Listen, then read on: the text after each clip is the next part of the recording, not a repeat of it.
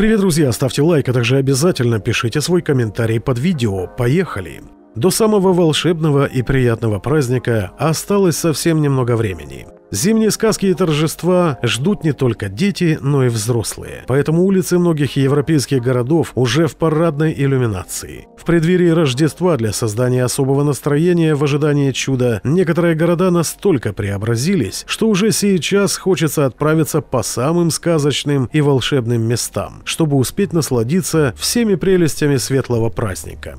Первое. Цюрих, Швейцария. В Цюрихе всегда любят встречать гостей, а в такой праздник особенно. В это время в здании главного вокзала организовывают самую большую в Европе крытую рождественскую ярмарку со слепительной елью, усыпанной кристаллами Сваровски. Так что все приезжающие попадают сразу же в сказочную атмосферу. На вокзале сюрпризы только начинаются. Если отправиться на Вердмюлле-плац, где проходит самая оригинальная рождественская ярмарка, то помимо всевозможных приятных вещей, туристов и самих горожан встречает поющая елка. Это такой своеобразный подиум, созданный в виде главного символа Рождества – ели, на котором хор исполняет рождественские гимны. Самый настоящий праздник в Цюрихе начинается тогда, когда на Банхофштрассе вспыхивает 12 тысяч огней, и Санта начинает разъезжать на праздничном красном трамвае и катать детвору, а ангелы все это время читают им сказки.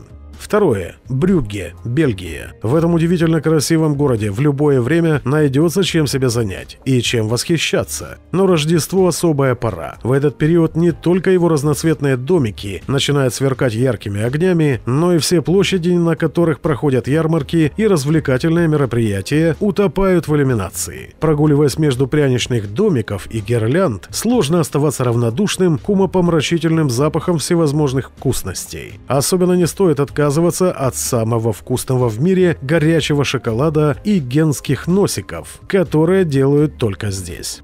Третье. Раваньеми, Финляндия. Раваньеми, пожалуй, самое подходящее место для встречи Рождества. Ведь, как ни крути, здесь находится официальная резиденция Санта-Клауса. Сиреневатые сумерки полярной ночи, сопровождающие весь праздничный период, как нельзя лучше настраивают на праздничные развлечения, которые неизменно начинаются с торжественного парада по улицам города, который возглавляет сам Санта-Клаус. Несмотря на небольшие размеры самого Раваньеми, но за весь период рождественских мероприятий здесь бывает более полумиллиона туристов. И это не мудрено, ведь все устремляются к самой главной достопримечательности города – деревне Санта-Клауса, которая помимо праздничных разноцветных огней освещается захватывающим фейерверком северного сияния. Четвертое. Ротенбург-об-дер-Таубер, Германия. Ротенбург – это место на земле, где Рождество длится целый год. И это не преувеличение. Тот, кто хоть раз посетил этот уникальный город, не мог не заметить, что каждый дом и каждая улочка пропитаны не только старинными тайнами, но духом всеми любимого праздника. Несмотря на то, что все церкви и площади городка имеют особую ценность, но главной достопримечательностью Ротенбурга все-таки является музей Рождества с его уникальными экспонатами. Прогулявшись по экспозиции, гости города устремляются в рождественскую деревню, в которой в любое время года